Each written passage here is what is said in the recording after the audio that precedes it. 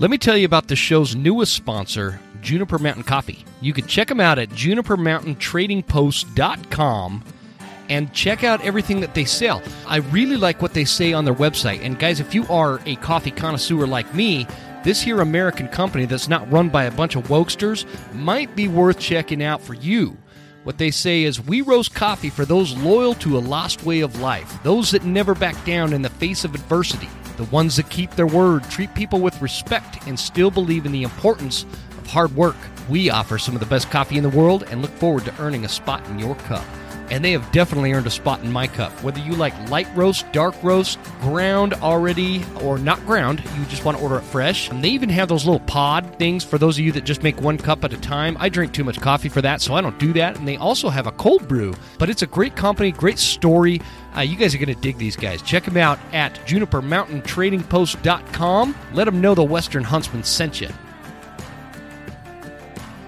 This is that time of year when it's really time to turn up the heat on your scouting. We're going through summer. Season's going to be here before you know it. And I don't care if you're going after mule deer, whitetail, the mighty wapiti, whatever it is. Scouting is imperative, and it makes it much easier when you use trail cameras where they are allowed.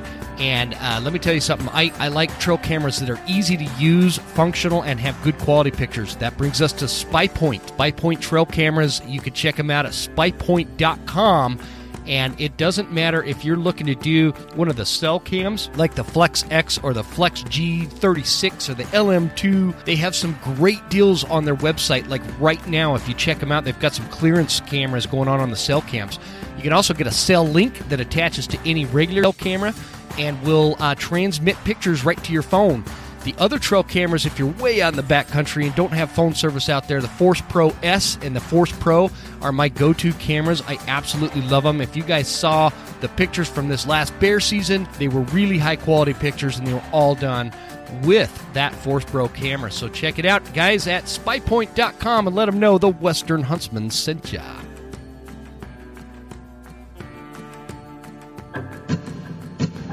There exists a threat, from anti-hunting groups to politicians trying to give our land away, and we won't stand for it. Those vast western landscapes provide the space for our wildlife to thrive and a place for hunters and anglers to fuel the fire that sparks their soul. In this show, we share our love of hunting, fishing, and conservation. Here, we provide the foundation to meet these threats through passion and the grit of the American outdoorsman. Welcome to the Western Huntsman Podcast.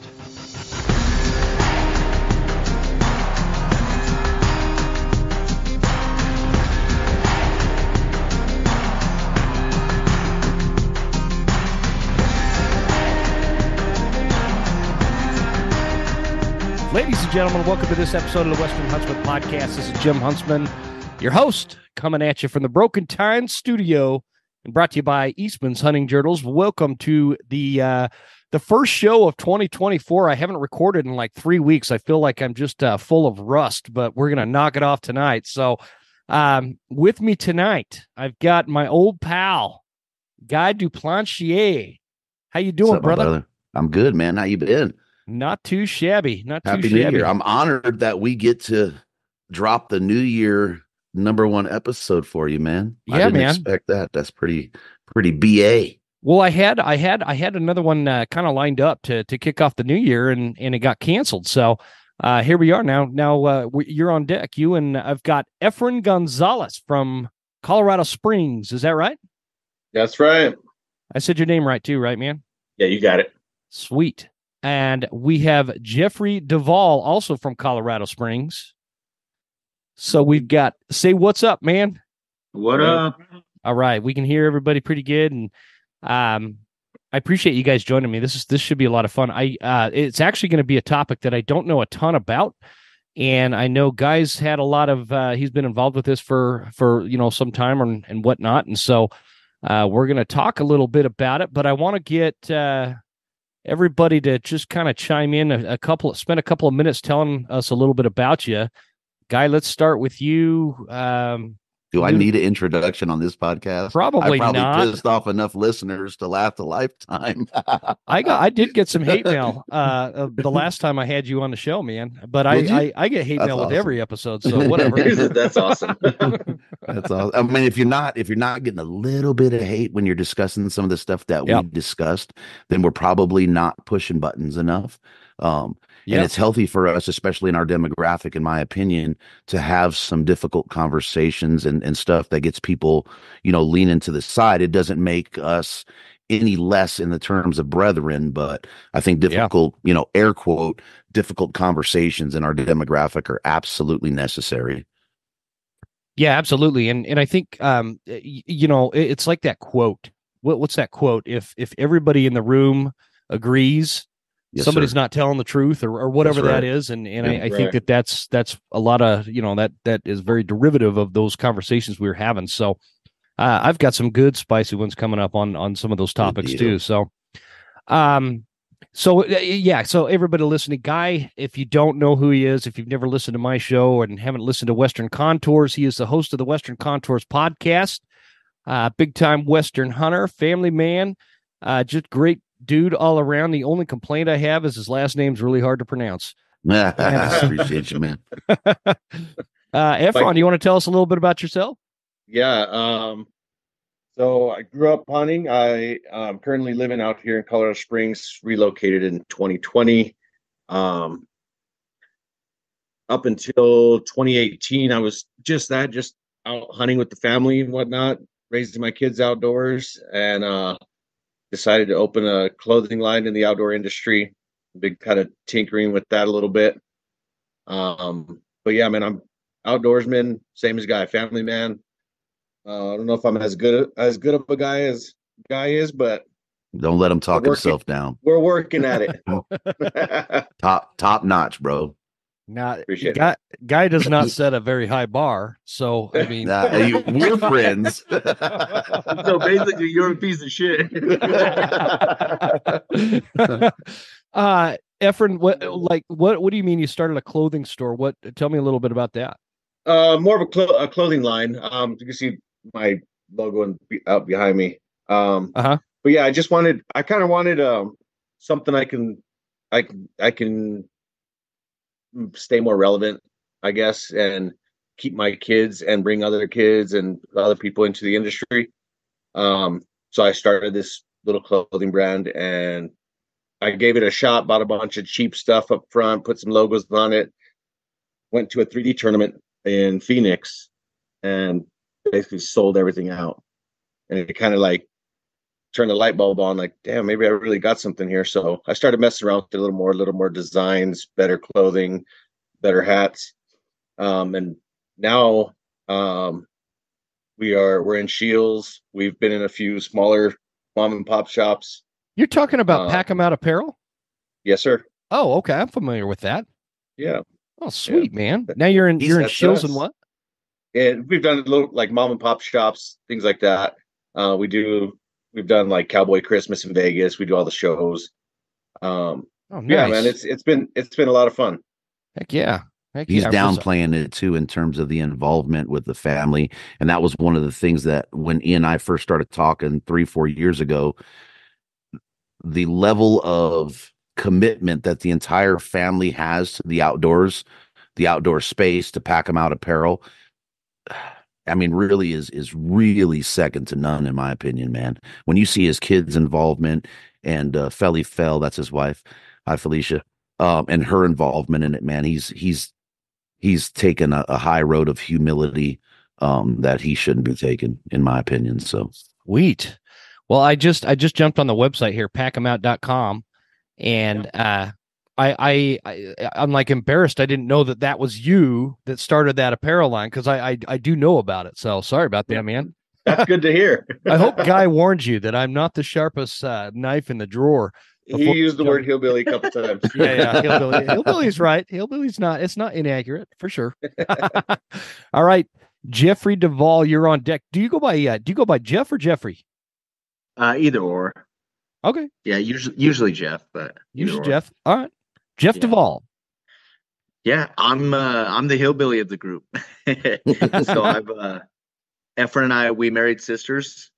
So oh, okay. Once he started Pack 'em Out, I joined forces with him, and I just promote him in any way I can. I hang out. I'm the hangout buddy. Jeff's the hype man. Yeah, I was gonna say, dude, he's the hype man. Everybody loves Jeff. Sweet. Yeah, so, you guys, are you guys going to be at the Hunt Expo? In Denver? Which one are you talking about? Salt Lake. No, I think guys going, right? Yeah, I'll be there. Guys going. Sweet. Yeah. We should go, but Yeah. We should.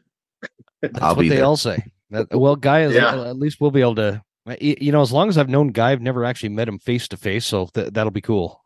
Yeah. That's the one thing about those expos or, going to, something like Western Hunt Fest is you get to actually shake hands. Yeah. Right. And then, especially at Hunt Fest, right? And then you go out and you get on the course and you're shooting bows and enjoying that's where it's cool, man. That camaraderie there. Shooting with people that you get, like I give someone that come, oh, you're the Pack 'em Out guy. Oh, nice. And then they're like, oh, can I shoot with you? I'm like, that's not that serious, but sure, why not? Sweet. Well, and then I guess that's a good segue into talking about what this, what Western Hunt Fest is. Sorry, I mispronounced that. Give me like an overview of what the idea is, and which, by the way, those of you listening can check it out at westernhuntfest.com. That'll be in the show notes. In fact, I'll put that Pack 'em Out Apparel thing website also into the show notes too. But westernhuntfest.com. I don't know much about it. So, again, as Guy said, I'm a hillbilly. I live way up in the sticks and don't get out much. So, why don't you go ahead, Jeff, take that and then we can branch off. Yeah. So the Western Hunt Fest is, it's a 3D archery competition, an elk culling contest, and a pack out challenge, basically, all in one competition mixed in with some education. So we have like hunting seminars, novelty ranges, vendors, and all that jazz. Is the basic overview. And these are like 1-day things, or are they like all weekend?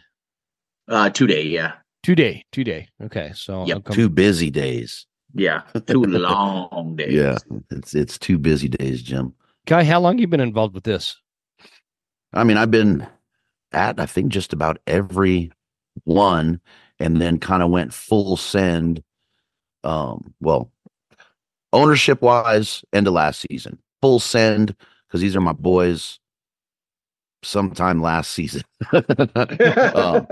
but the event, I mean, and I can kind of talk on it, from an outsider perspective. It's probably the most complete 3D.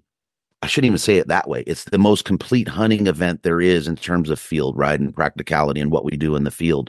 So Jeff mentioned the pack out challenge, right? It's not.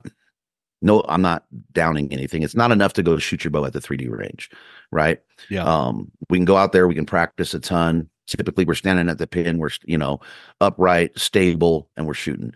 What happens, when you're in the field, that happens, you get that animal down, well, then you got your pack out, right? That aspect of it is found itself into Western Hunt Fest because it's part of our scenario. We're all elk nuts.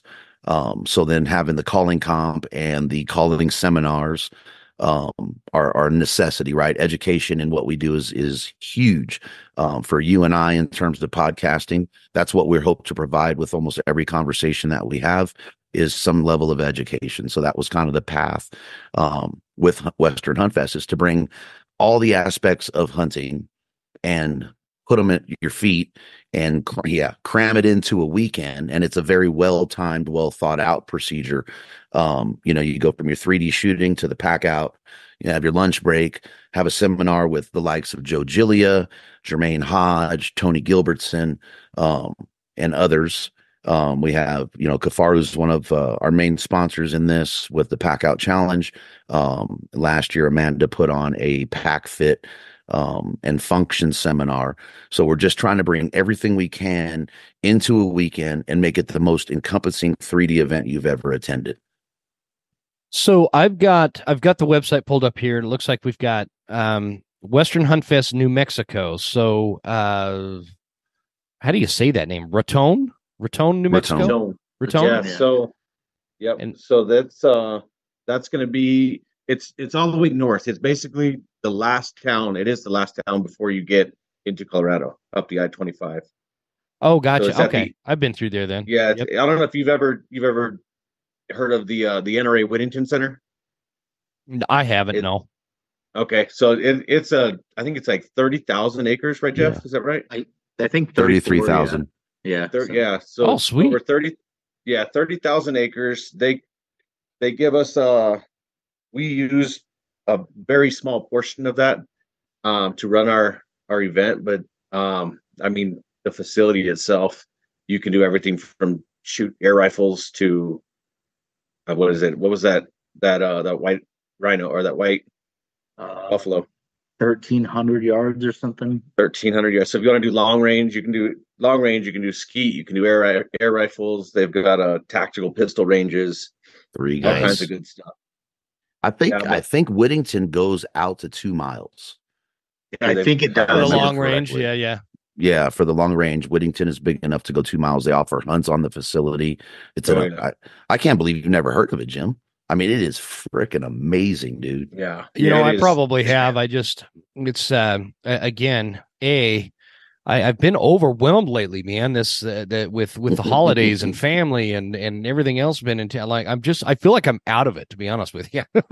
So, and so season. Yeah. I've got to lose like 10 pounds after that too, by the way. That was ludicrous. Guilty. I've got April 13th and April 14th for that one. And then you go from there to Saturday, May 4th and May 5th to the WHF Western Slope in Palisade, Colorado. I'm going to let Guy cover that one because he's been out there quite a few times now.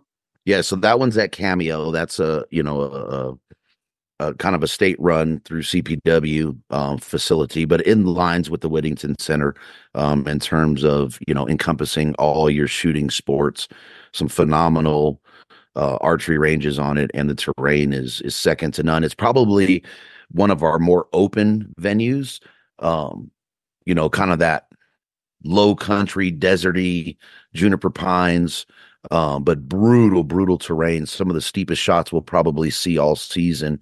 And then when we talk out our pack out event and then the sprint challenge, that one we're looking to break you. Yeah. It's like walking on the moon at 40 to 60% grade for most of that thing. So that's going to be a pretty fun one. And that one really caters to like Western Colorado, anything west of the Continental Divide, and then that eastern Utah is kind of that venue is going to encompass all those folks there. So Utah, jump on across the border and join us at Cameo on May 4th and 5th. And I got a question for you. So when you say a pack out challenge, tell me a little bit about how that works. What do you have something you're replicating elk quarters or something with and packing them out? And how far? How far? So the distance varies, but because of time, because of the amount of folks attending the event, generally speaking, the course loop is going to be somewhere between half mile, 3/4 of a mile. Simulated elk quarters. So you got your 2 rears, your 2 front shoulders, loose meat, sandbags, and then you got to carry the head and the antlers. And that's on the men's side of things. We can get into the women's in a second here. And then for one of your rounds, you have to carry your bow with you, right? Again, trying to simulate real world scenarios in the field. So that bow has to go one trip with you, generally your first trip, and it's a timed event. Best time wins. We don't have, we're not really into second place trophies. The way the point system is set up, there is a 3-tier podium at the events. But there's one ultimate predator at the end of the entire season. And we'll bring, somewhere between 15 and 20 folks together at our last event in Bailey, and then they'll compete in the same realm, in terms of that pack out and some shooting and whatnot to take the belt home, so to speak. Okay. I got questions we have our about women's that. event. Yep. So you've got your Okay, Raton, New Mexico. May 4th is in Palisade, Colorado. Then you go to Reno, Nevada on May 25th and 26th. And then we go to the Air Force Academy in, where is that? Colorado Springs. Oh, that's in Colorado Springs? Okay. Yes, that's sir. on June 1 and June 2.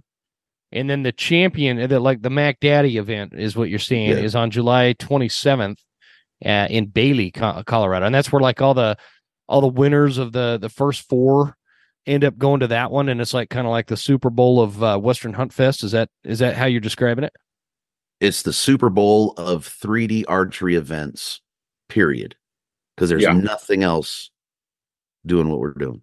So it is the Super Bowl 3D archery. And when you talk about and then you have a women's event as well, is that what you said? Yeah, so the women's pack out challenge is a simulated mule deer, right? So again, all 4 quarters, loose meat bag, head, bow, and same deal, same distance, going for time, and it'll be tiered the same way in terms of podium and then the invite to the Bailey event. I'm going to come down and do that one. You know how I'll just identify and I'll win that shit, man. Don't get me going, Jim. Whatever you identify as. I'm a woman. I'm going to pack it out. No, that's cool, man. I like this concept. Like give me, if you guys can kind of describe what, obviously, Guy, I think you talked about how you wanted people to get some education out of it and some networking and whatnot. Like, is that the driving factor behind doing something like this? Because I like this idea, but I noticed how you don't come up to Idaho or Montana or Wyoming where all the real men hunt. So I'm just curious, like what, tell me a little bit about some of the motivations to do this. So our motivation, honestly, we were going to these 3D events. We loved them. They were a lot of fun, but we are so competitive that at these 3D events, we were competing with each other. We were talking smack. We were having fun. And we really, really wanted to see more to these events.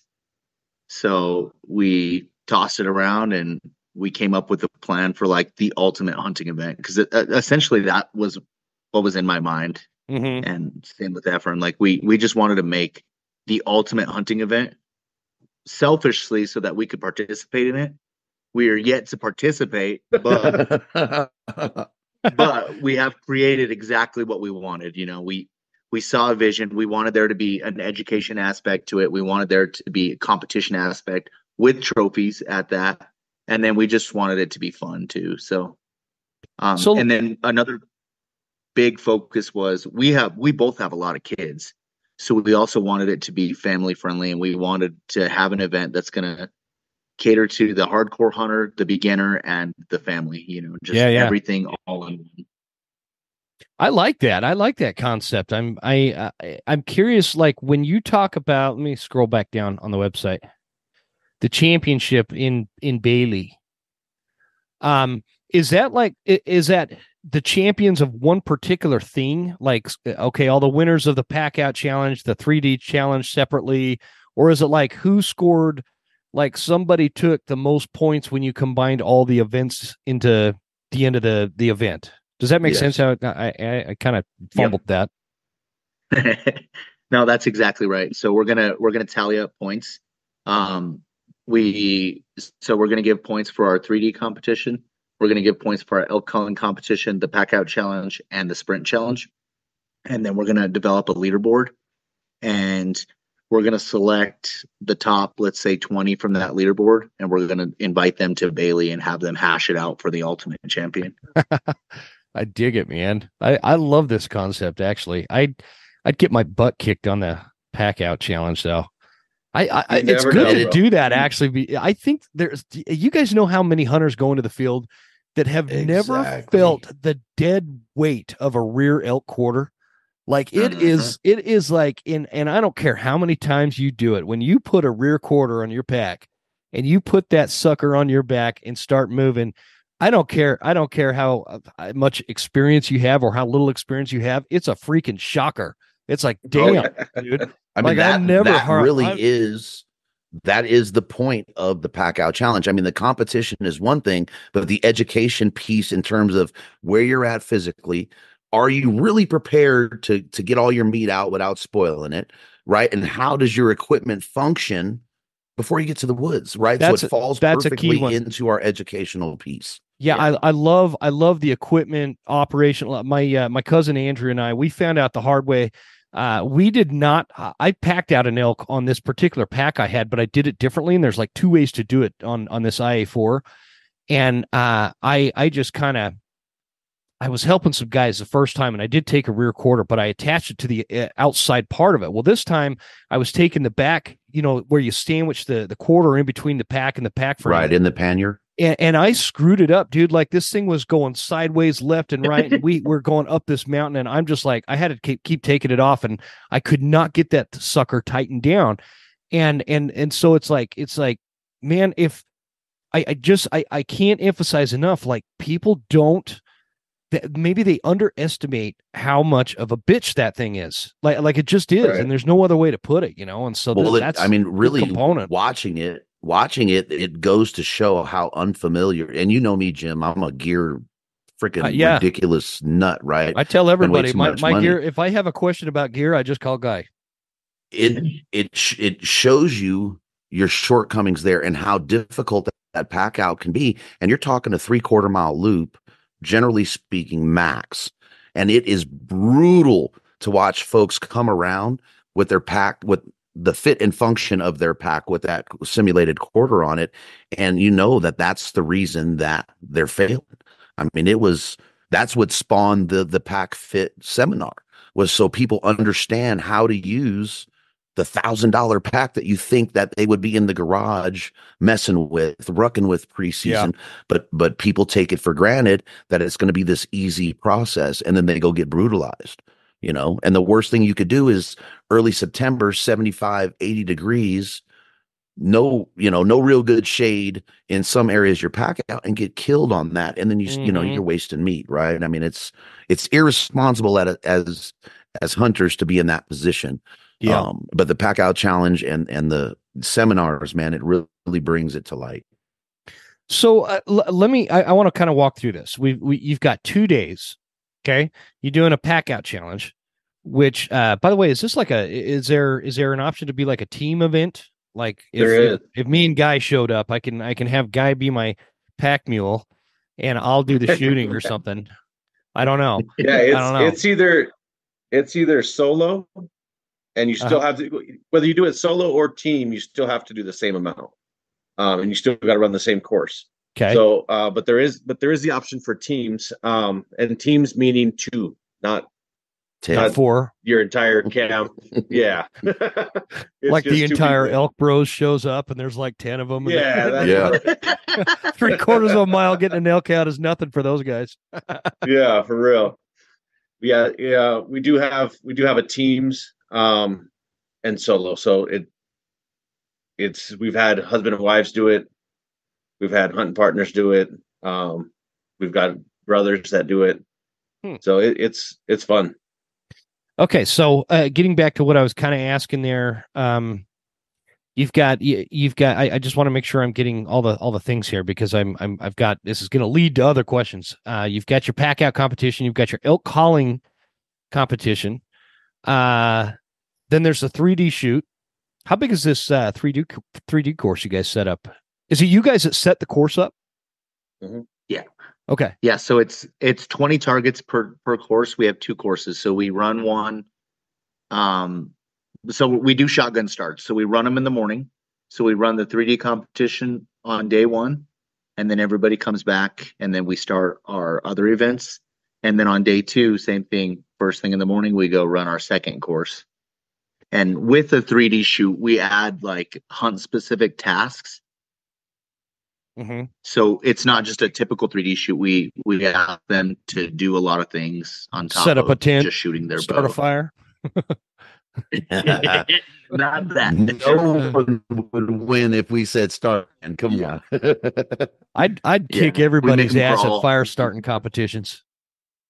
Yeah, there you go, man. We might have to throw the Huntsman fire starter in next year, man. Yeah, man. I it would be interesting on just a totally side note. It'd be interesting for people starting fires that live in places like New Mexico and Arizona and even Colorado and Utah where it's super dry, competing against folks in like North Idaho and Montana where it's really wet. And I'm getting down a rabbit trail here, but I've always wanted to have that competition because I lived in Utah for many, many years, and it's way easier to start a fire there than it is in Montana and Idaho. That's interesting. Yeah. The moisture is way different. So did I miss one? We had the pack out, the elk calling championship, and then the 3D archery shoot. Is there anything else competitively? We have the sprint challenge. We have a sprint challenge too, and this is kind of our tiebreaker, so to speak, right? So we threw this in there to give folks another shot at points, right? There's people that excel at the pack out. Then there's people that excel at the shooting. So you got your physicality and then you got your technical. So we threw the pack out challenge in, or excuse me, the sprint challenge in to kind of level that playing field, and to kick arse on both sides of those high notes. So with the sprint challenges is basically 100 yards, marker to marker with a target, set at the 50-yard mark. And it's a 50-yard shot. In a nutshell, you have to sprint, shoot, drag a sandbag, come back, shoot, sprint, shoot. So you get 3 shots. Dang. Your sprint and your drag is timed. So say you did everything in 3 minutes.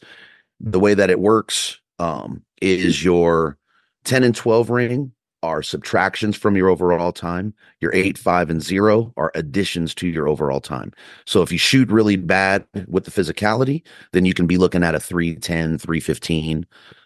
If you shoot really good and perform really good in terms of time, so you did it in 3 minutes and you shot a 10 and a 12, then you can be looking at a 2:45. So a sub 3 minute time, and then we'll tier that. And then that's how we'll kind of level the playing field between the two events there. Man, you guys have this really well thought out. So this is like, you guys have, I mean, this is like complicated, almost like golf or something. Let me ask you this. Can somebody just come to the fest and like shoot the RD or the 3D range without being, as for the competition? They can? Yeah, absolutely. Is there like a fee for that or? Yeah. So we welcome everybody. Whether you want to do just the pack out or just the 3D, or you want to come for the seminars, whatever it is, you're still gonna. So here's the deal: you still got to pay the admission for your ticket, right? Mm-hmm. So you might as well take advantage of the entire program. But yes, if somebody does want to come shoot, they pay for it online. They come out, they can shoot. We've even had some people that they don't want to be scored, they don't want to be competitive, but they want to come out and try the course. So yeah, they'll come in. That's like what I'm thinking. That'd be fun. Yeah, exactly. Yeah, they just want to have fun. They'll come out, they'll shoot with everyone, listen to the hecklers, have a good time, and just not turn their scorecard in because they don't care about the score. They just wanted to have a good time. So yeah, I like the photo gallery on the website. That's pretty cool. How many years have you guys been doing this? This is we're going into year 3. Year 3. Yeah. And the big question is why are there no events up here in like Montana or North Idaho or even Wyoming? Logistically, I mean, it's just a decision in terms of growth, what the three of us could handle. And honestly, some of it being a new event is someone giving us the opportunity and doesn't expect $50,000. I think next year I would almost guarantee with 99% certainty that next year we will be in Idaho, and add it to our venue list for next year. What do you mean? Like, are you talking about like a venue to have an event like this? Shoot, I'll do it. You can do it on my place for $19.99 and 40 cents. We'll do it.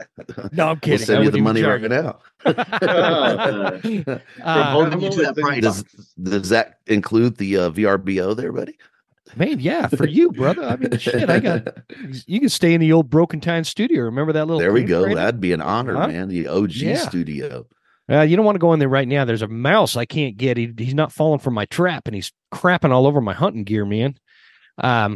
You've been dealing with that mouse for a minute, dude. I heard it on one of your episodes talking about that mouse. Seemed like 2 months ago. Yeah, it probably was, man. He won't, like every other mouse here. Well, I can get the pack rats, I can get the mice, I've got all these cats running around, but this one particular mouse that's in that old, it's called a Keystone Zeppelin trailer.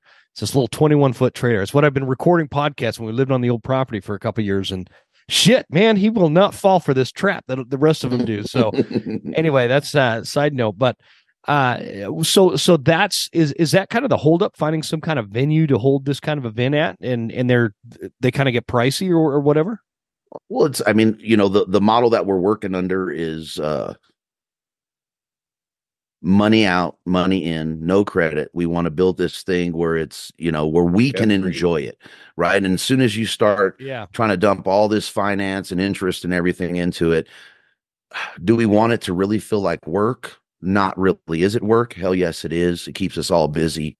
But that's the model that was set out for, and that's what we aim to keep. So it's just a matter of growing it and pacing that growth.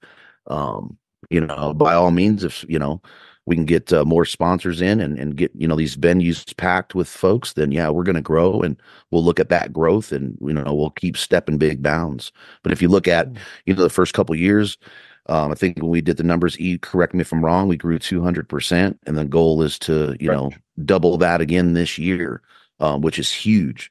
And it took of an undertaking, man. I mean, it's a 2-day event for our participants and our sponsors, but for us, each event is, year long in terms of preparation. I mean, our meetings and talks to each other are almost shit. I think at this point they're daily, and we really want this to be something that when people come, it's memorable. They enjoy the hell out of it, and they want to come back. And scaling our lend to that. We don't want anybody walking away going, that event was whack. We want everybody to come and say, I got something out of it.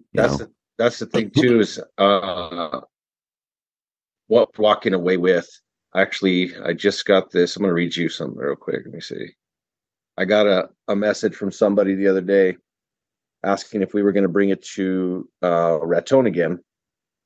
And he said, what y'all are doing is badass. Got me ready for my elk hunt and how to be better prepared. I didn't shoot an elk, but I was damn sure prepared.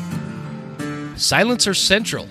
Folks, if you want to learn something new right alongside me, check it out at silencercentral.com. I've never put a suppressor on any of my weapons, but I'm going to start now, and I'm using Silencer Central to help get me started because they walk you through the whole process, to include you can ship the rifle to them, they'll thread it, they'll put it on, and they will ship it back, and you can make payments on the whole thing while you wait for all the licensing to get approved, which they take care of for you. It's a great process, and it's a great company, American manufacturer, right there in South Dakota, and we are really excited to be partnering with them. So check it out at silencercentral.com or give them a call at 888-781-8778 and let them know that you heard it on the Western Huntsman.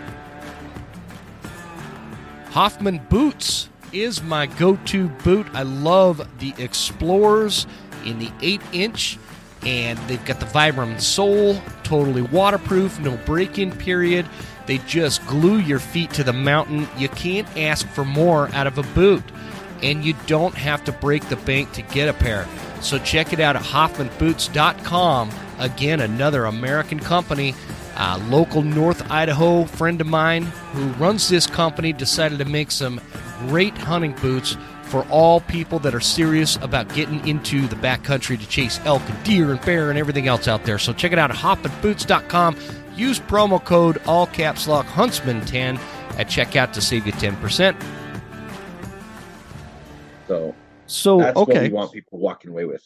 Yeah. For sure. We can. Why don't you? Go further. Right. Look at the numbers from year one to last year, participants that went from HuntFest into the field that actually said, hey, you guys get a little bit of my credit, which we'll all say that's BS, but the education piece, the preparation piece, The competition is does a lot of it, but success numbers in the field this year were freaking off the Richter, man. It was so freaking cool to see that. See, that's what Go ahead. Oh, so it's given folks a reason to start training earlier too, which is something completely new to a lot of hunters. Like usually, like they're starting to train, in August. Some of them, August 28th. Some of them, So I've been guilty of that. I like that point because I think a lot of us get caught up in day-to-day life, and when you're talking specifically about archery elk hunting in September, right? It's so wildly different than everything else we do, and I fall into this trap where come April, me and my girls, we're out there chasing turkeys, and then we're gearing up for all our bear hunts, and for most of May and June, me and my girls are chasing bears, and that's what we do. And then we kind of have this lull of, end of June through end of August where, my wife wants to go to the lake and we want to go camp and we want to go, do non-hunting related stuff because my life is, very much centered around hunting. And so is it. My wife is the only one in the family that doesn't hunt. And so I try to make those months and these off months, more about her and whatnot. But man, it'll sneak up on you. Like last year, I was not like September snuck up on me last year. And I am normally not one to let September sneak up on me, but we'd sold that property and bought this new place, which by the way, the dude that bought my old property, his name is Josh, super cool guy. He's in Hawaii. And he bought this property in Clark Fork, Idaho, and he's like one of those just salt of the earth kind of dudes. Him and I talk all the time. That 26-acre little chunk of bare land might be a great place to have a hunt fest. I'd have to talk to him and see if he'd be up for it. But it's got all sorts of different terrain to set. I've always wanted to do like a 3D shoot there because of how the terrain is, and it's very consistent with what a lot of hunters will find throughout North Idaho and West Montana, And so anyway, that's a side note, but what the hell was I talking about before that? I got sidetracked. Oh, the fact that I don't know when I hear, go ahead. When I hear you offering up free land, man, we're there. I know. I don't know. I don't know. I don't know if it's free, but I bet you we could work something out because Josh, like I said, he's a great guy.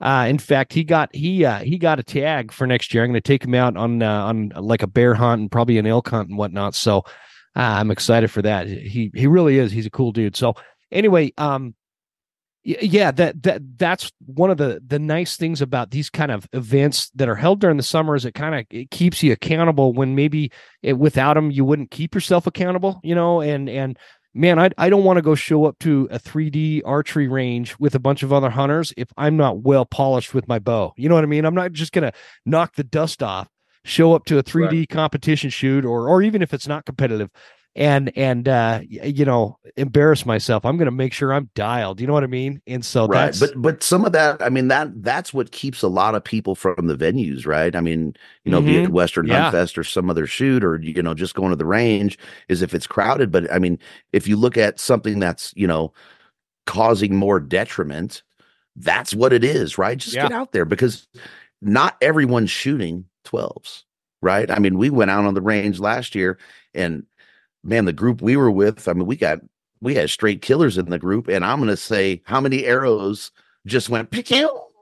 I mean, there's a video on our Instagram, and the three of us, and we did that, and I did that intentionally. The three of us at the start of the video, he hits steel. Jeff tells me I suck, and then he sends a bad shot. So, you know what I mean? And it's like, look, we the camaraderie out on the course. I don't care what you're shooting. If you're shooting 5s or you're shooting 12s, it's worth being out there. We owe it to our way of life to go and get better. Right. So, I'm preaching kind of on the soapbox, but don't, if somebody's listening, don't stay away from your 3D range because it's a crowd. You're not going to get better. And then that pressure is going to lend itself to you dialing in. So sorry, soapbox. No, absolutely. Jim, Jeff, 1 point too. So like you, I'm in a similar situation. My wife does not hunt. I spend a lot of time hunting, and the summers for us historically have been like family time, Yeah. So hunting preparation goes to the back seat. So we have been really intentional on trying to make this a good event for, let's say the wife doesn't hunt, for the wives and the kids. So we're going to bring like 3D Nerf ranges for the kids. We're going to do instruction for the kids. We're going to have little bows for them to shoot. We're going to have like cornhole tournament. We'll have vendors there. We'll have food there. We're dabbling with like live music and just stuff to keep the family entertained while the hunter of the family is participating and doing things. So we wanted to be really intentional on it. Yeah, and make it like a family vacation so that it's not, another selfish weekend. Yeah. No, and that really is important. There's all sorts of events that I've missed over the years because I don't want to take a couple of days to go like Idaho would have I think they still do it, the Idaho Bow Hunting Association or whatever. They would do like this jamboree down in central Idaho, and it was a big deal. Like you guys are talking about, there was there was an elk calling contest, 3D range, and some other different events, but it was super hunting centric, and like that's just boring as shit for my wife. She don't want to go do that, and I don't want to spend those couple of days of time away from her that would take away from my time in like September or even November whitetail season or June, spring bear, whatever the case is. And so by making it a little bit more family oriented, I got a question for Jeff and Efren. When you're talking about some of those other events, like you had the cornhole competition, who would win between me and Guy? Because I don't know Guy's really cocky when it comes to cornhole. Guy's cocky about everything. Hey, I almost took the shit last year in the cornhole comp. Just for the record, dude, I was one team away, and it was my partner Armando Martinez with the bow hitch, Simply Savage Solutions, that lost the game for us. Period. Right? I'm calling you out. I'm saying who it was. Oh man, that's savage, brother. We had a round where he only threw like half a point, if that. Hey, where guy is cocky and he talks it. I'll tell you what, he did back it up. I didn't see it, but I saw the results of him calling in an axis deer. Oh, really? Said one day he said, "I'm going to call that motherfucker in." An axis deer? Yeah, guess what he did. Oh, sweet! We're gonna have to do another podcast about that one, Guy. Yeah, that one was pretty cool. But down in the lower corner, at least on my screen, that the tortoise there. He called in an owl-dad. Oh, nice. Nice. So you guys all hunt together quite a bit, huh? Yeah, we tried to. Yeah. Sweet. Good for you guys. I'm curious. It was pretty funny. Getting back to this, I keep getting tongue-tied here. Western Hunt Fest. When you are doing these seminars, tell me again what seminars are available, like the educational seminars. So, our elk calling seminar is top tier, top list. Joe will be at Joe Gillia, Elk Bros fame. You have Joe Gillia doing that? Yeah, we have Joe at a couple of events. They just let anybody in. We got Tony Gilbert's in, Jermaine Hodge, and our list is just going to keep growing. So we got the Phelps boys over there. And we won't give up the whole kit and caboodle. And that's just one seminar, right? We're looking at doing a solo hunting seminar, kind of a pack dump seminar. And then, Jeff, as much as I blew smoke up, so to speak, up Efren's butt, Jeff, when you look at what he does in terms of the kids' involvement, teaching kids about hunting, why we hunt, the respect for hunting, and is one of the best callers that I've ever been around. And his ability to translate his calling ability into instruction to these kids is, again, I'm going to say it right, is second to none. And this is not me being biased to my boys. It's legitimate. So we'll have our kids calling seminar, as well as the other things that Jeff mentioned. So, man, see, we need to get one of these up here. We'll get it. I'd love to get my kids in that elk hunt, dude. I got one of my daughters. She would clean house at elk calling. Dang. You tell us what venue you want to make this year, and we'll make sure that the whole family has tickets. We could definitely figure out if you were serious about doing it this year in like either North Idaho or Montana.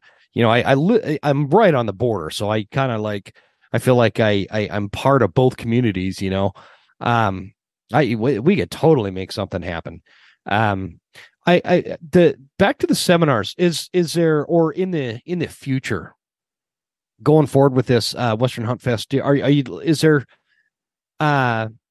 discussions or expansions on what the educational part of this festival is, in terms of like maybe other seminars, other types of, you know, because we've all I don't know, we can get pack dump kind of seminar anywhere and all that kind of stuff. I think that there's a big difference when you can get somebody in a room with a bugle tube that's really effective. You know, that in-person interaction is way different than what you can hear on a podcast or a YouTube video.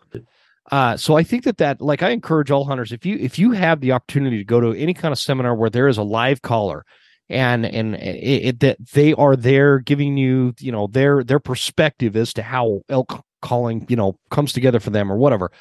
It's way better than YouTube and podcasts. And this is coming from a guy that does an entire series on calling elk, you know, on a podcast. And so, I there's just a big difference. So that part is super important. What are the things in the past, or not in the past, in the future, are you guys looking for adding seminar wise? And by the way, I need to just pause my video because you guys are wigging out, and it's my internet. So bear with me. Okay. You know, we talk about future, you know, we really want to emphasize on, you know, our women's side of things, right? I mean, we feel like there's a hole in that educational piece that's focused. So we're really working on that, and we're actually working on getting a couple speakers at some venues this year. Again, it's solidifying things and making sure schedules align. I don't want to say names, like women. I don't want to drop something and it not come through. Yeah, women instructors. I mean, you know, we're talking to one right now, and it's not just hunting; it's outdoors, it's foraging, it's living off the land, as well as hunting. So, see, my we're wife really trying to bring that. She would be on that like a drunk on free peanuts, man. If there was some kind of foraging, sustainability, homesteading kind of topic involved, that man she'd be all over that. Yep. So we're working on that, and you know, we're hoping to bring that, you know, this year. And then we're just going to continue to, you know, to grow those seminars. And really, we want it to be something, you know, hearing you say that, it solidifies the reason that we reached out to who we reached out to. But we really want the suggestions to come in, right? If somebody attends the event and says, hey, I'm not so much an elk hunter, I'm really into high country mule deer. You know, we got a couple people that we can look at for that and talk to and get them to the event. If it's predator situation, I mean, ultimately where we want to take this event doesn't stop with archery. So, you know, we're really looking at sky's the limit. And, you know, we say ultimate championship or ultimate predator, you know, you imagine across the demographic and different means and men take, we want this event will encompass all of that. And I mean, hence it doesn't say the Western Hunt Fest archery shoot, right? It's the Western Hunt Fest. There's so many areas that we can go with that, and that's what we're aiming for. Yeah, I agree. I think there's so much information out there available for like September archery elk hunting, but there's not a ton of information for October rifle hunting for elk. There's not a ton of, right. Mule deer is kind of a big topic, but like, where can somebody that really wants to learn how to be a really effective muzzleloader November elk hunter, where can they go? And that's kind of where I'm trying to branch out a little bit on this show. A little, you know, I did a couple of School of November podcast episodes where it was, you know, all whitetail centered, you know, and then I had Guy Eastman on talking about because he's really good at this muzzleload late season elk. So if you can incorporate that into this kind that was actually a really good episode with Guy. Yeah, that was excellent episode. I mean, the information that he dropped on there was just, yeah, that was bitching. Yeah, and he's got so much experience, and they've got this. Wyoming has this great late season, and it's so like primed for intercepting these elk that are moving to the winter grain. Anyway, that's a whole other topic. I absolutely love that topic. But what about things like, are you guys, one of the things I want to talk about in 2024, and I want to get your guys' take on this, because obviously you guys are, you're all seasoned hunters. You're all into this this lifestyle as you are. Obviously, you're kind of into it when you start a hunt festival. There's a level of commitment that is above maybe other people's commitments with that. So I want to chat about like what your guys' take would be on doing some kind of discussion, whether it's on a podcast or one of these festivals, but like hunt etiquette. Yeah, because everybody talks about hunt ethic and ethic, fair chase and ethics and all that kind of stuff. But etiquette is different. Hunt etiquette is a completely different topic that has not really been touched on very well. And man, when you go out into a crowded unit, you could tell that people don't know shit about hunting etiquette. And that's I think where a lot of the frustration that we get on social media, with hunters kind of ripping each other's souls out of their body online kind of thing, and the hostility. I think a lot of that comes from this lack of etiquette out there on the mountain, and people are still pissed 6 months later. Like I had an incident in September I'm still pissed about. And what do you guys think about that? Would that be something that would go over at like a seminar level outside of like a podcast or a YouTube video? Absolutely. I'm going to interrupt you guys real quick. I have to jump off. I got to go grab my daughter from volleyball. But before you guys get too in depth on that, I have to go. Efren, what am I going to do without you in my life, brother? I'm coming back now. All right, let's do it. All right, man. See you, brother. See you, brother. Thanks, guys. All right, so man, Efren, you're asking Gonzalez. to get me going. You're asking to get me going, right? We talked about that. It's a serious topic, guy, that I think that I don't know if people are like afraid to talk about it, or if people are hesitant to bring it up because of maybe some of the reactions you get, or they think that people just don't want to hear it. But I have found in some of the things that I've been talking about and posting about, that there is a serious interest in like an overarching conversation about etiquette and what is right and wrong on the mountain. I think part of that, my opinion, part of that stems from the air quote newly acquired members to our lifestyle, right? Some folks just don't know. And I think you get to a point where, and for me, I don't experience it. So it's hard for me to talk about to a point, right? Where we talk about this overcrowding issue and people stepping on people and things like that. It don't matter to me. If you got 10 guys out in front of me, I'm going to turn the corner and I'm going to find some spot to hunt that I can, take my solo adventure and not worry about them. Man, you're going to get so much hate mail over saying that. I've said that a bunch, and every time, well, you don't hunt the unit that I hunt. It's like, I hunt one of the most crowded units in Idaho. Don't tell me. I'll go on an OTC hunt to stay close to home and not give a flying chili bean fart about how many people are in that OTC unit, where the plates are from. I don't care. I'm there for an experience. And if I have to hike an extra 2 miles or look at a hillside that no one else wants to climb and climb it to have the hunt that I want to have, that's my etiquette, man. I sat on a hillside 2 years ago watching 7 or 8 vehicles park in front of the same little timber area and all walk in. And not, you know what I mean? So it's not, it's not the first guy that pulls up or the 10th guy that pulls up that's at fault. When you see it happen every single day for a week, they all know that they're going into that area. They've been there together, whether they're there together or not, they've been there for 4 or 5 days and they're still doing it. So it's like, well, I'm here, so I'm going to stay here. Well, I'm here. I don't care that that's the problem with our demographic. right? Is that we're always at these odds with things, and we just don't care because we want this. Then we complain about it. But I just pulled up to the same spot 4 days, and I watched every one of you pull up almost at the same time as I'm glassing, and you still walk in. But don't complain about it then. Find another area. So if the area that sorry. So you think like on that point, something like that, to your point, is like kind of this lack of flexibility that hunters have, and due to that lack of flexibility and ability to change, like from plan A to plan B to plan C to plan D, they're pissing themselves off because they know the problem's going to exist, but yet it's everybody else's fault, right? Yeah. It's just it's like one of those things that we just like to complain about, right? It's the 6'5" Creedmoor of stepping into the woods. We just want to complain about it. 30 trucks at the trailhead. Where the hell does that happen? Because I haven't seen it. I'm in the woods the entire month of September, plus my hunting activities after September. I don't pull up to a trailhead and ever see 30 trucks. I don't say it doesn't happen. I mean, dude, I don't even understand the trailhead topic, because I don't, like, no shit, there's going to be a bunch of trucks at a trailhead. You're at a trailhead. Go to places that aren't trailheads.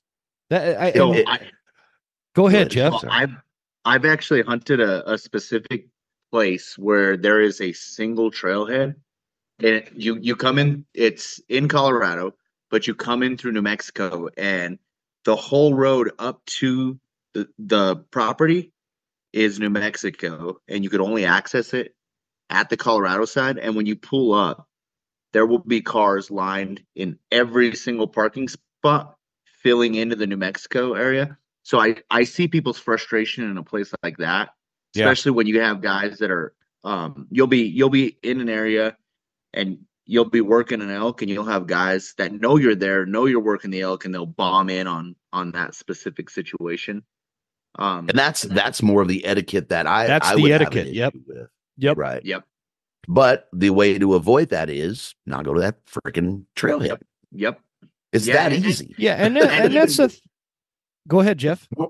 Yes. So, and then, like, even furthermore, with that being said, like, in those specific areas, you have a lot of respectful people, but then you'll have those few idiots that are in there, like, purposely following people that they know are really good hunters. It's really bad in the specific area that I'm in. There's some guys who do really well, and there's guys that target where they're going to go. I've heard like, a how guy do they tell me know? one time. Are they putting like those apple chip things on their truck, or like how do they know that stuff? I have no clue, but I've heard somebody say so and so hunts here, and I saw him in here, so I'm gonna go to that specific spot. And I'm like, what? Interesting. You're gonna go and compete with him as opposed to find your own spot? Like, it's crazy to me. When do you think, will there ever be a time that hunters will come to the realization that these really successful hunters and these really good hunters, with the exception that there are exceptions to what I'm about to say, but for the most part, these guys that are really successful year after year, they're super consistent. It's not about the stop or the spot they're going to. It's not about a particular trailhead they're going to. It has nothing to do with it. You look at like Cody Rich, man, that guy can go anywhere and find a freaking elk and kill it. Right. Cam Haynes, he's like that. He'll find an elk anywhere and he'll go kill it. It's not about the spot. There's something beyond just a locale. And the etiquette thing, which, by the way, what you talked about with Jeff, what you mentioned about, approaching one state from the other side's border, people for some reason are really hesitant to hunt on borders. Super effective in a lot of cases. That's a whole other podcast in its own. But, everybody talks about how, well, the trailhead is a lot more crowded than it was 20 years ago. So is Walmart, and so is Disneyland. We have to learn to move with the times and understand that it's not just one person's fault. It's not non-residents' fault. It's not residents' fault. It's a combination of all sorts of things taking place. There's fewer hunters doing dove hunting and pheasant hunting, but there's way more hunters doing archery elk hunting. than there were 20 years ago, right? So these lines, these demographics, they shift and things mold and meld with time and changes. And to sit there and act like it's still 1999 and then get pissed off about, at everybody else for wanting to experience that without being flexible, that's where we get etiquette issues. People say, fuck you, I've been hunting this drainage for 20 years, and now I'm going to go in there and hunt it right on top of you. Yeah, what say you guys?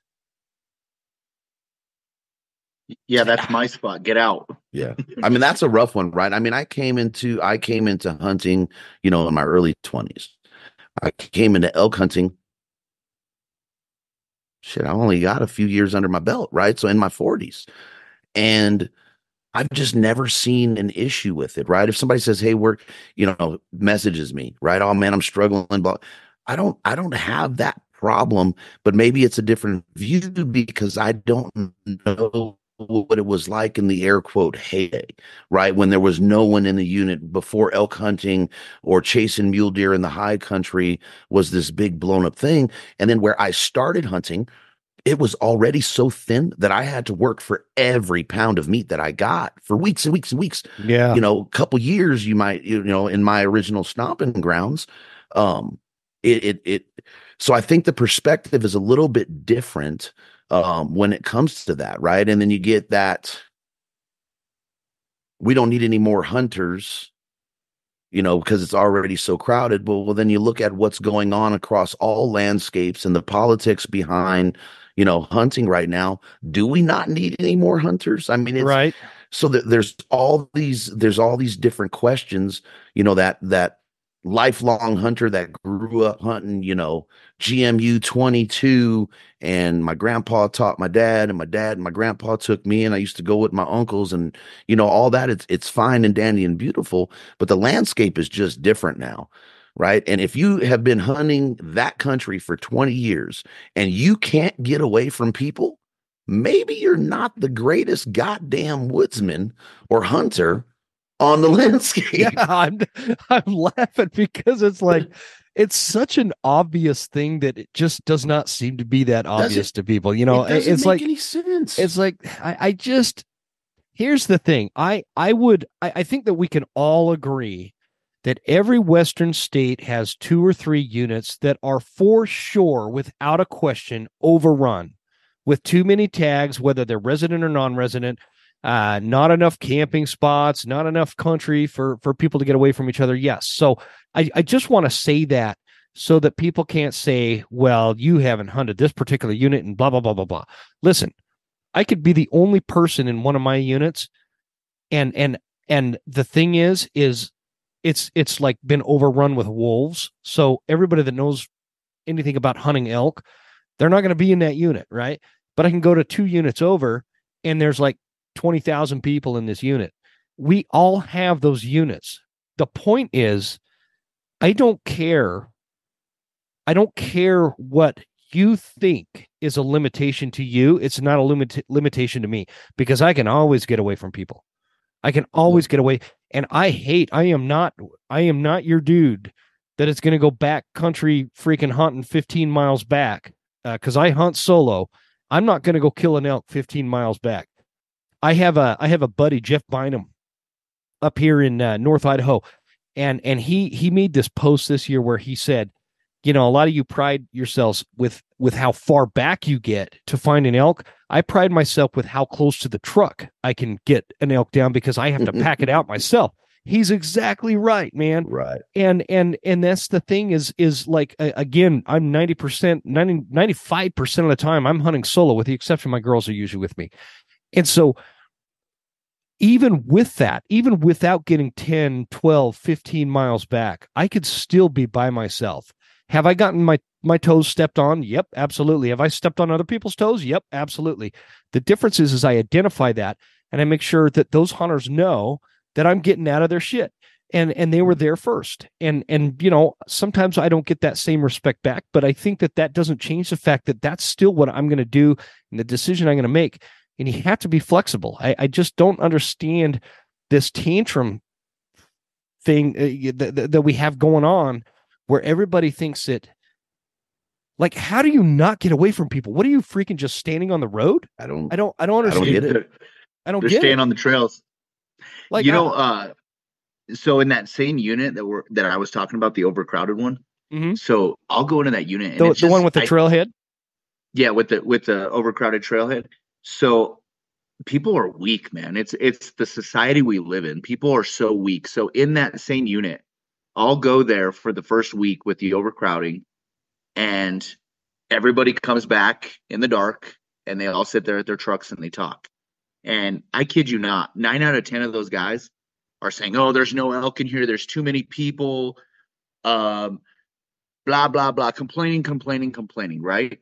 Well, I just came out of the same woods, and I'm interacting with 3-4 bulls. I'm finding the elk. I'm not seeing the people. I see their vehicles, but I'm not seeing the people. And it's just the mindset of the people nowadays, I think, personally. Like, the etiquette, people are weak, man. People are gonna, if you go to that unit 2 weeks after the season starts, that overcrowding is gone.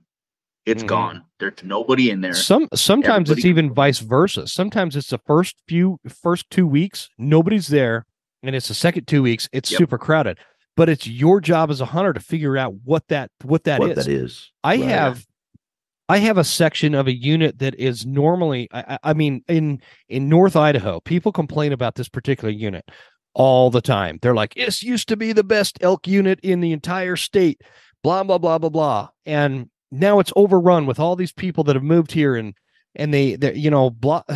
There's 2 of them in the panhandle, because Idaho breaks down, things into regions.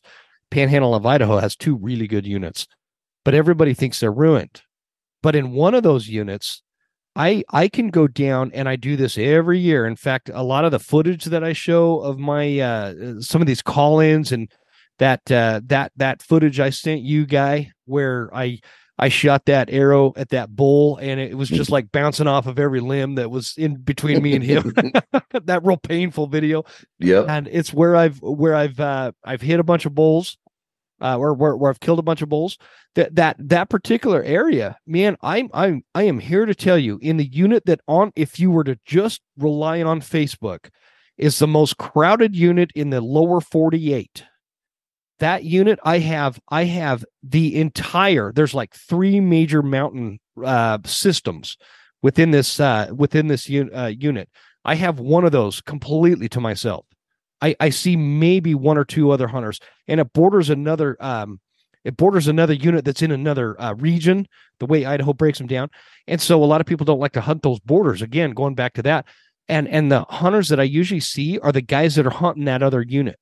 And so we're just kind of crossing trails. And anyway, the point is it's like there is, I don't want to be like overly mean. I don't want to kick 2024 off with like, this really mean, mean old Western huntsman Jim over there talking shit. But man, there is just, I'm so sick of hearing about how fucking overcrowded everything is, and I can't get away from anybody.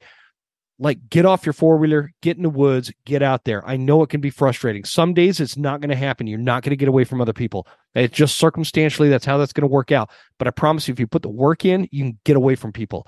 And that means how much of that, sorry, Jimbo, I thought you were no, done. Go ahead, My man. apologies.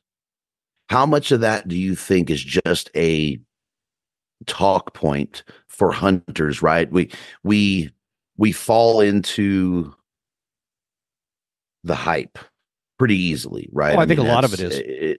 Right. And for me, a lot of it seems like it's just one of those things that we should be voicing or complaining about. Not that I really see, you know what I'm saying? It goes into talking about rounds, right? If we go, down the 6.5 Creedmoor, now there's guys that are staunch 6.5 advocates, and then you have guys on the other end of the spectrum and say they should not be in the elk woods, right? But I almost feel like with a lot of this stuff in our demographic, it's just, what is that talking point right now? Look at the wolf situation in Colorado, right? There wasn't much action from folks. And then after the wolves get released, I see posts, every day for everybody a week posted about that wolf coming out of that crate. Yeah. Yep. What do you think? What do you think? What do you think? Right. It was the same post, and it was like, okay, so this is what we do as a demographic, and it's always post something, right? We're not proactive in saying, hey, CPW or Idaho Fish and Game, hey, this unit seems to be a little bit crowded, can we do something to protect the residents? Idaho did that, with that limit and all that. They did, but the residents are still bitching about the non-residents here in Idaho, and it's ludicrous. Of course, right? And that's going to be something that we just have to figure out how we deal with as a demographic, but we're not doing any favors to each other in the big picture when we do that, right? So I think, and that's a long, winded version of, I think it's just a talking point and people want to hear themselves complain about it. Unfortunately, it is what it is. I think the talking point, what you're talking about, Guy, is exactly what it is. I remember when I was like, I think I was 11 or 12. It was just before I was old enough to get my big game. Like I was old enough to hunt ducks and pheasants and whatnot, but I wasn't big game eligible yet. I was like a year out. So I'm out on this, we're out on this family elk hunt, and we're camped up on this mountain where it's real, like there's a lot of quakey, sagebrushy kind of country, real high country, a lot of open area, a lot of timber. And this is in Utah. This old man, we're sitting around, it's like lunchtime or something, and everybody's back at camp and just kind of hanging out. And like this old man is complaining about how back in the day, it was a lot better hunting, a lot better. And I'm talking about, we're talking about hell, super early 90s. Late 80s, sometime in that time frame, and this guy's going, back in the day there were elk all over these mountains, and which wasn't actually true, because I looked into the historical harvest statistics and whatnot later in life. I know elk were not all that prominent in Utah, but anyway, as he's saying that 20 years ago was a lot better, there is like this string of 19 or 20 elk running across the mountain behind him, like 300-400 yards behind. And we're all watching these elk. Everybody starts jumping up, but as he's bitching about how there's no elk, there's all these elk on the there they behind him, and you think about that, man, like you go into coffee shop back then and they'd be like, oh, the hunting, the good old days are behind us. Every like decade of my life, they have been saying the same thing. 20 years ago was a lot better. 20 years ago was a lot better. And I am not saying that it's permanently, or there hasn't been any changes and it's permanently going to get better, or it's permanently going to get worse. But I am saying that I have noticed that people are much quicker to complain about the current status than they are to make maybe a positive perspective or analysis as to the situation on the ground. What say you? Yeah, I 110% agree. Right, it was kind of sitting on the tip of my tongue. Yeah, that's one thing that's and me, man, I'll start philosophizing on what hunting means to me. But that's one of the beautiful things about what we do is your hunt is what you make it. Mm-hmm. Right. I don't care what animal you're chasing, what terrain features you like. Your hunt is what you make it. So if you want to be around people or you don't want to be around people, that choice is yours. You just gotta turn left or turn right and understand that you're making your hunt. Now, if you sit there and focus on the heyday as you saw it and how negative you want to be, guess what? You're going to have a negative time. That's not why I'm in the woods, man. It's not what it means to me. I'm not going to sit there and focus on that. If it's hard, it's hard. It's always hard. I don't care if there's 60 animals, on the landscape in this area that, is supposed to have 150. I still got to kill one out of 150, or I still got to kill one out of the 60. You got to look at it in terms of what you're doing.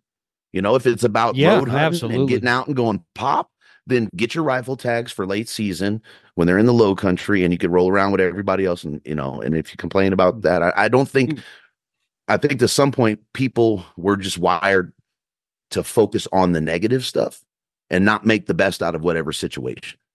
Yeah, absolutely. It's like that for anything. It's not just a hunting thing, but I will tell you, like when you talk about like social media groups and whatnot, I'm in a lot of different types of groups. Like I just bought myself a new drum set. like a month ago. I just got it all set up. I can turn over here and look at it. It's one of the most beautiful things I've ever seen, because I'm way into my drums, right? I've loved the drums since I was a kid. One of my first loves. And so I'm in all these drum organizations, and I'm also in like other musician groups, and I'm in like business owner groups, and I'm in sales organizations, all these different like things that like touch my life in a different way, in a different facet. And I could tell you, there's hostility in those environments, and there's hostility in those groups, but it's nothing like hunters, man. It is that nobody rips each other apart like hunters do. Like somebody will make fun of somebody's drum set. Oh, that drum set sucks, and kind of people will laugh and be like, nah, don't be a jerk. And that's the end of it. And everybody moves on. Where, man, you say somebody's rifle sucks on a hunting group, and I'm using that as a stupid example, but still an example, and you'll get ripped apart. And like, Jeff, what I know Guy's perspective pretty well. We've had a lot of podcasts together. What is your perception, Jeff, as to what hunting used to be and like what hunting is now with the influence of social media? Okay, so I'm a lifelong hunter. So I grew up hunting. I mean, I've been doing it since. Hold on, brother. I think Jim just bounced off. No, I just. You killed your video. Okay. Whenever my internet gets shaky, I just shut my video off for a minute and let the internet catch up. Sorry to interrupt. So yeah, no, I'm a lifelong hunter. So I will say that I do see more people in the woods now, but I have a lot more encounters with the animals I'm hunting now too. Growing up, I was really fortunate in the family I grew up in. They were all hunters.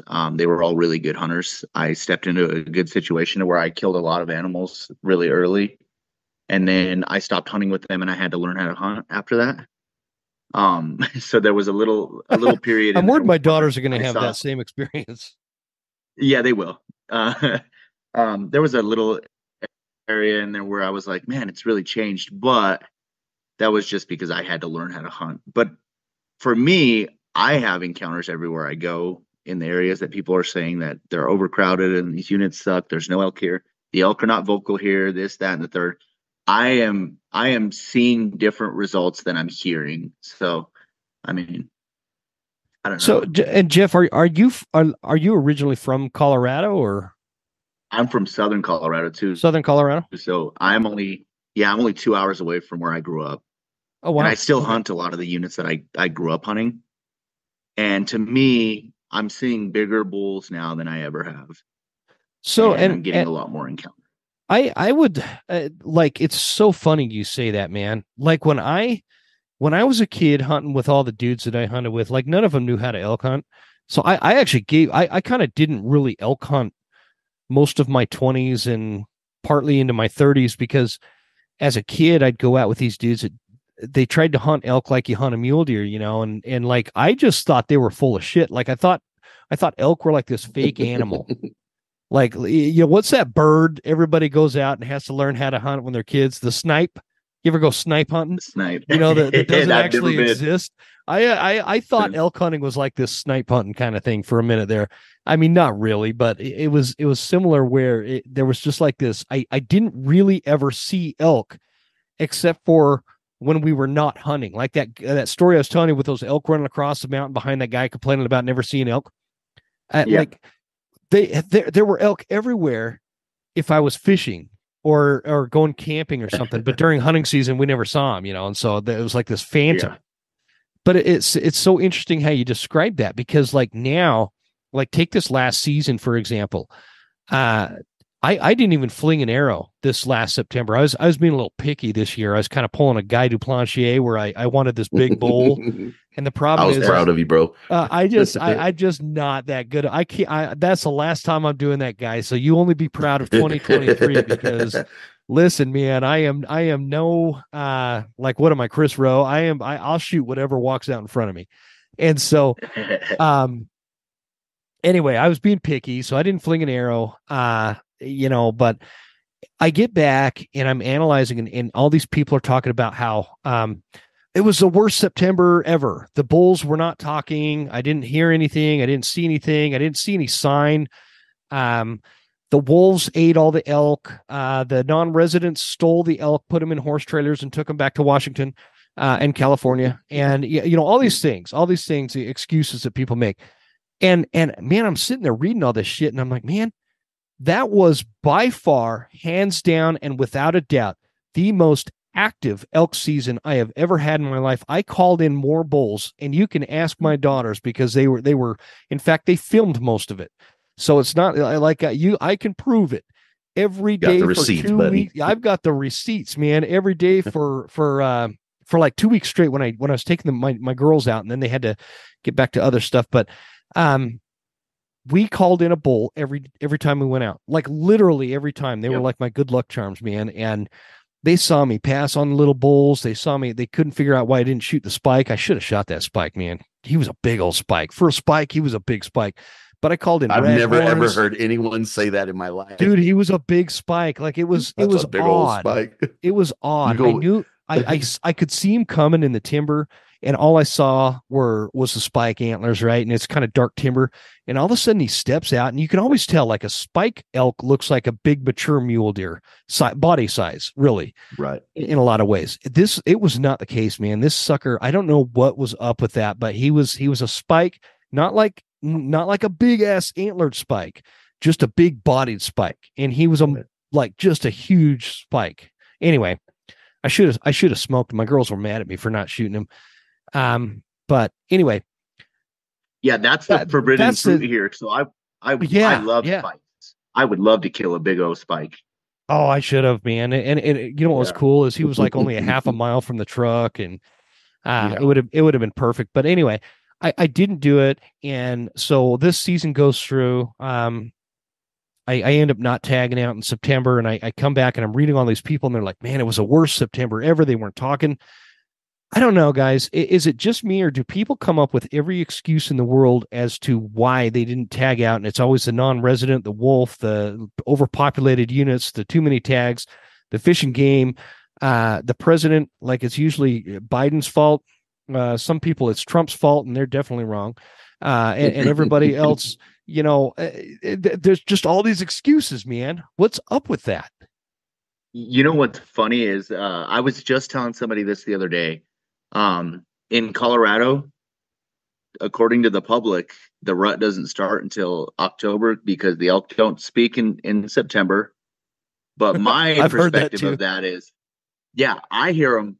I hear them from September 2nd to the 30th every single season, no matter what unit I'm in, no matter where I'm hunting. I hear them. They're talking. These people are not where the elk are, and they're saying, "Oh, the elk aren't talking." Right. Yeah. Do you think it might be that you're not in the area that the elk are? Exactly. That's the key right there, right? Yeah. If you're not hearing them, you're not where they're at. I mean, period, point blank. You're not where they're at. If anybody that knows where I live right at the base of the mountains in north, where I'm at. I have elk on my property, so I'll just put it that way. I hear elk screaming their heads off from about August 25 until about October 15.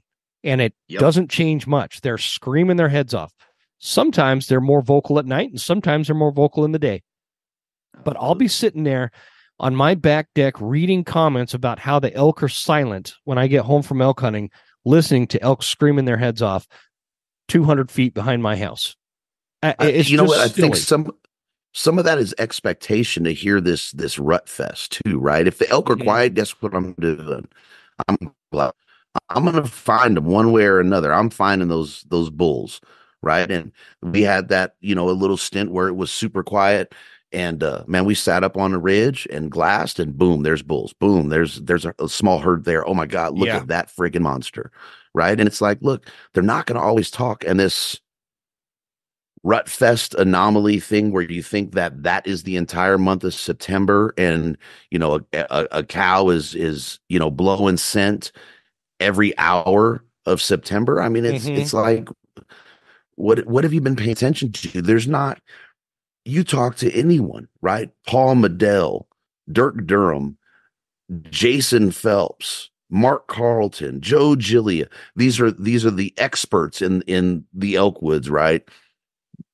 What do they say that they're in a rut fest every day of September? No, every one of them is saying, hey, sometimes you got to work your ass off to go be successful in the elk woods, and this shit ain't easy. So if you're looking for easy, you might as well go shoot the steel target with the BB gun at your local range. It's not easy.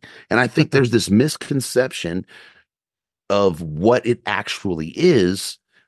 On top of that, the desire to show that success, right? Is the pressure of showing that success.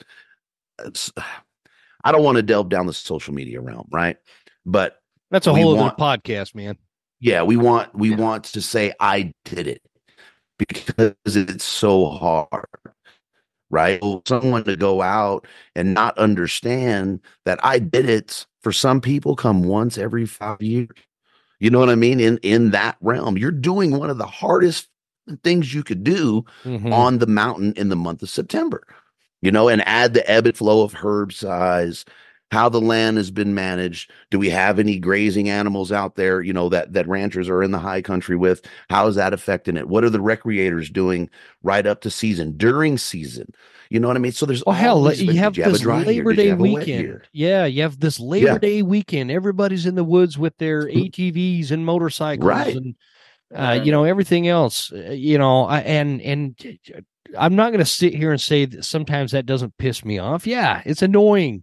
Like, go home. You guys, if you're not hunting, go home. Even though I have no right to say that. Right. But that's what I'm thinking. And I'm honest about it. Like, go home. If you're not hunting, go home. But that's not fair. It's Labor Day weekend. It's their last, last hoorah. These recreational campers, that's their last hoorah. That's the last time they usually pull their rigs out and get out there and do that. And so, no, it's there's so much, and this is all the stuff. Like this year, I want to talk about a lot of this stuff as we come into this new year and try to solve some of these etiquette issues, because, like you said in the beginning, Guy, we really didn't touch on etiquette. Etiquette, for anybody that is confused, etiquette is the manners you have towards other hunters in the field. That's the simplest form I can put it to you. If you see a truck at a very limited trailhead, to use this trailhead example that I'm confused about, the proper etiquette would be not to park at that trailhead and go in there. Now, if it's a trailhead that probably opens up to thousands of acres and multiple drainages, whatever, that's a tough one. Again, I don't hunt trailheads, so I don't really know how to speak to that. Yeah, I don't get that one. Where I'm pulled off hunting, it looks like I just, like, maybe my axle broke on my truck and I just had to pull off to get off the road. It should not be parked there, kind of thing. That's what people should be looking for. And but to talk about that etiquette thing and the manners that people have towards other hunters and the frustrations that come out of the lack of etiquette, it goes back. It's not a new thing, man. I was getting annoyed, and people were getting annoyed with me long before, like, social media existed. And it all boils down to this etiquette topic. So I'd love to have you guys on in the future to talk about that. Let's do it. Yeah, I think you should have Jeff on and do an episode with Jeff. And if you start talking about the family history in that realm, I mean, hell of a guess. Man, I'd do it. So yeah, you need to get Jeffrey on. Just basic etiquette, though. Like, if you're in the woods and you're at a trailhead that you can't get away from, have conversations with the people that are there with you. Yeah. As you guys are hiking in, you're gonna see everybody packing up. Like, I've been at that particular trailhead, and you see everybody racing each other instead of having a conversation. Get all their stuff on. Just I go up to them and I say, I plan on hunting here. Where do you plan on hunting? Okay, you're going there. I will leave that area and I'll go over here. Yep. Yeah. Okay, you're there, and there. I'm gonna go over here. Like, it's just it's common sense. It's easy. It's so easy to do.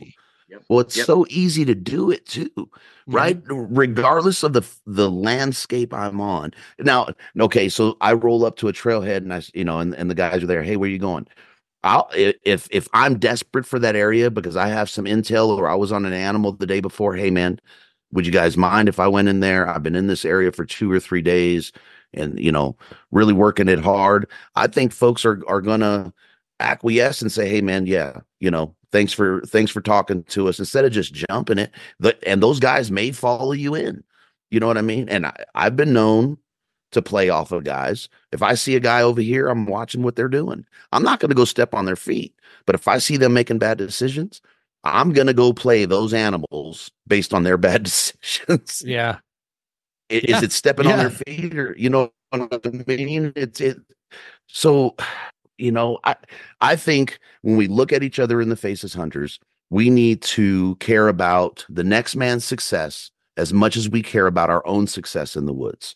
And I think if we did that every time we went in the woods, our demographic would be 1,000 times stronger, and we'd all be better for it. Yeah. Now, people may say I'm freaking crazy. I've done it time and time again. Yep. Hey, Jim, not to get on a soapbox, but no, the social media aspect, like, we're having all these guys tell everybody you have to go to the backcountry, you have to be 5 miles back, you have to do this and that, you have to do this. If you do this, you do this, you do this, you'll kill an elk, right?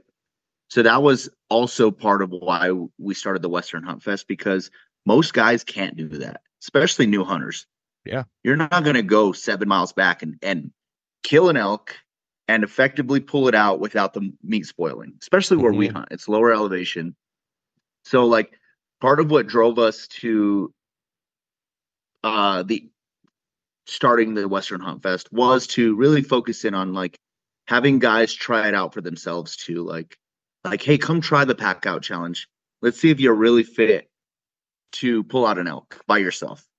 If not, you have a buddy. Hunt with a buddy. If you can't hike back 5 miles and pull a bull out 5 miles, maybe you should be a road hunter like me. I hunt off the roads like you. Well, yeah, dude, if I would be screwed if I killed a bull solo 5 miles back, I'd be calling buddies, man. And I'd just be, it ain't happening. That's what kept me from killing my bull this year. I was back there and I'm like, man, what am I doing? I wanted to get an animal. I've done that. Right. And I'm sitting on this down log and I'm going, I can't do this. This is ridiculous. Why the hell? So I pull out the phone, make sure that the Garmin's hooked up. I'm texting folks to see if I can get help. And I couldn't shoot the bull because I couldn't muster up any help. Yeah. No, I remember I had this bull come out at one point. This was years ago. And I'm drawn back, but I was in the sunlight, and he comes out and he spots me right off the bat and turns around and boogies. And then when he left, there was relief in my heart. I was like, man, I am glad he did not just eat an arrow, because where I'm at, it would have been a disaster. Right. So I've made the mistake twice. I've made it twice where I killed bulls way too far in, but luckily I had people that were ready to go, Yeah. But I've made that mistake twice. And that's always in the back of my mind when I watch these shows, and I will hear people say, you have to be this far back. In order to get away from people, you have to be here. You have to be there. And that's not the case. Mm-mm. In fact, if you avoid the trailhead and you go off the side of the road like you and I do, or like Guy does, you're going to find the elk closer to the roads. If you look up that steep mountain and you say, I do not want to go up that, the elk will probably be there. That's where they're at. Go up it. That is where they're at, man. One of the best call-ins I had in 2023 was I had parked my truck with my daughters and we'd walked 100 yards down the dirt road to get to this trail that was on the left. And I got distracted because there was this black bear coming up on the right. And I'm like, man, I'm going to put an arrow in that bear if he comes, a little to the left. But, well, he obviously banked right, and I didn't stick an arrow. He's too far away. So anyway, right then and there, 100 yards, probably less than 100 yards from my truck, and I'm still on the dirt road, just saw a black bear. Now, granted, this is not a busy dirt road. This is one of those roads that I found that took me years to find, that is very remote. I access it from a different state, but I'm hunting in the state that I'm supposed to be, right? And this is what we're talking about, hunting borders. And I ripped out a bugle right there on the road, and me and my girls got about knocked over by this bugle response. This bull was just off the road, down in some brush. Unfortunately, it was still early enough. Those thermals were going down, and we got busted. But the point is people just, we somehow, these conversations, more conversations like this need to be had to maybe shine more of a reality as to what hunting is. And I don't care if it's bear hunting or elk hunting or deer hunting or whatever. These species, there is a reality that is missing in terms of the perception that people have. What it takes, what it doesn't take, what is realistic, what's not realistic, what is fucking rude behavior towards your fellow hunter and what's not, what is respectable, what is ethical, what is etiquette. I don't know. These conversations, I feel strongly that we are, Abraham Lincoln said, as a nation of free men, we must live through all time or die by suicide. What he meant was, the country cannot be overtaken by somebody else, but we could surely gut ourselves.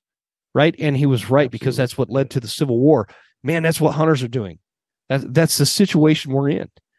And so it just needs to be recognized. And so, anyway, I've kept you guys like way longer than I probably said I would. I don't even know if I told you. No, I never tell Guy a time limit. He'll go all night long, man. Oh, I'll go all night. I don't care. We just jump off. I'm jumping on another one. So we're good. All right. Well, hey, the reason Efren jumped off because his hunting etiquette, if you take him with you, you better take his phone from him because he'll be dropping your Onyx pins. Just stand behind you like this. Look. No, I know. I got a guy I hunt with like that, and if he's listening to this, he'll know exactly who he is. Every time I take him, he's on his Onyx marking that spot, and I'm like, "You dirty son of a bitch!" But yep, no, that's great, man. Efren Gonzalez, we miss you, man. Just for everybody listening, that's who we had on the show. Anything you guys want to add real quick about the Western Hunt Fest before we wrap this up? Yeah, just, come out to the event. If you want to come and spectate and just get your feet wet and see what we're about, you're welcome to come out. It's free of charge.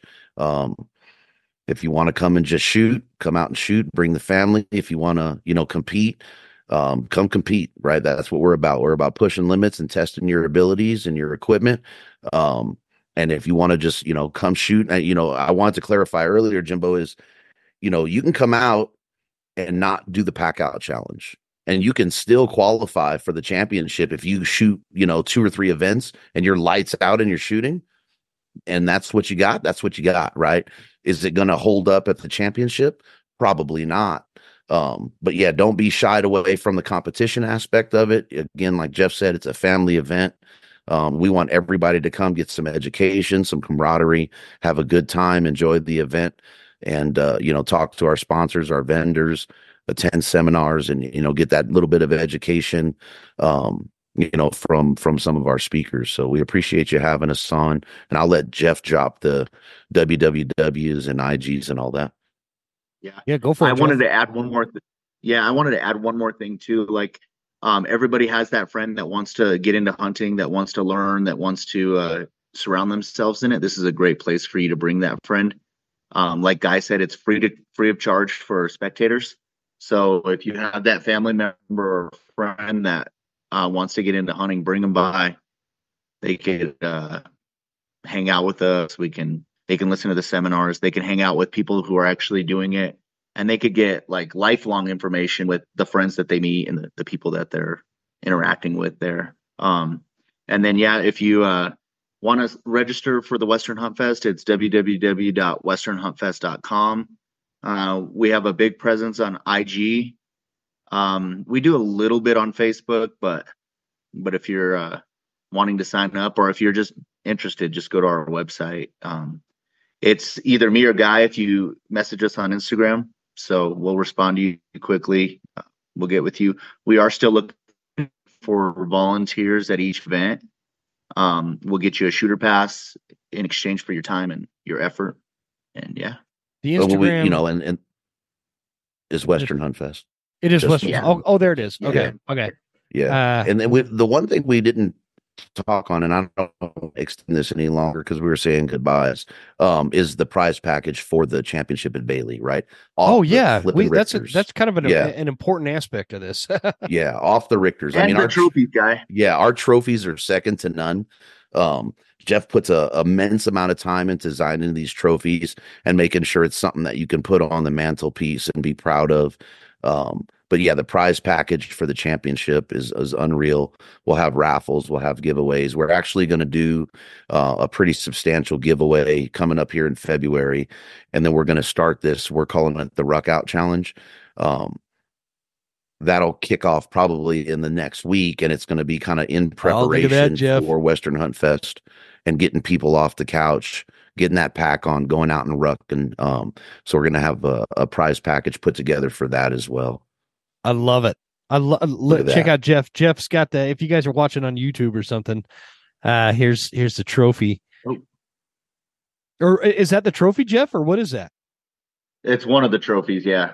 Oh, there we go. Now that you're talking, it's coming up clear. Hold it right in front of you, because you got you have your background blurred. Oh, there you go. So there you go. There you go. Sweet. Yeah, that's way cool, man. I love this kind of stuff. Eventually, I'm hoping we can work something out where we get this sucker up here in North Idaho or Western Montana. We'll be there. You know, that way you guys can actually get some real competitors of men that grow up in the real mountains, right? Says the Utonian. Not the hippie. Shut up, guy. No, we appreciate you giving us the time, man, and letting us on the platform. I appreciate the heck out of you. So thank you for having us on. Thank you for what you do for our demographic, man, and having some of these, long form, hard conversations. Yeah, man. No, I appreciate you guys coming on. Guy, it's always a pleasure. Jeff, great to meet you for the first time. Efren, if you're listening to this now, I know you had to jump off, man, but great to meet you as well. You guys are more than welcome on the show anytime. Really appreciate it. I really like this Western Hunt Fest concept. And in the show notes, guys, for you, those of you listening, we're going to have the Instagram handle. We're going to have the website for the Western Hunt Fest, and we're also going to have the packmeout.com, which is an apparel company right here that Jeff and Efren are involved in, and you guys can jump on there. They've got some really cool apparel. Did I say something wrong? You said Efren. Yeah. And Pack Me Out. Yeah, but Efren, that's his new name. Efren. I love it. Efren. I'm gonna change it in my phone right now. Efren. I said his name wrong, dude. Come on, don't tell him. No, hilarious. I'm gonna call it Pack Me Out. My uncles say that we're pack 'em in.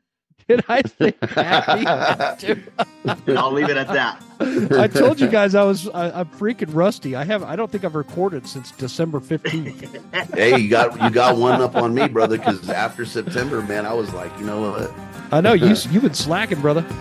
I know. I got a couple on the deck, and then I got a couple more coming up, so we're good. Thanks, guys, for coming on. I really enjoyed that. Thank you, brother. Let's just keep in touch, and we'll talk soon. Yes, sir. Thank you much.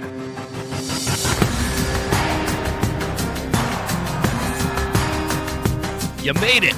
That's the end of the episode. Thank you so much for tuning in. Please make sure you're following us on Instagram @TheWesternHuntsman and write us a good review at Apple Podcasts. Thanks, guys. See you next time. Stay Western, and I'll see you on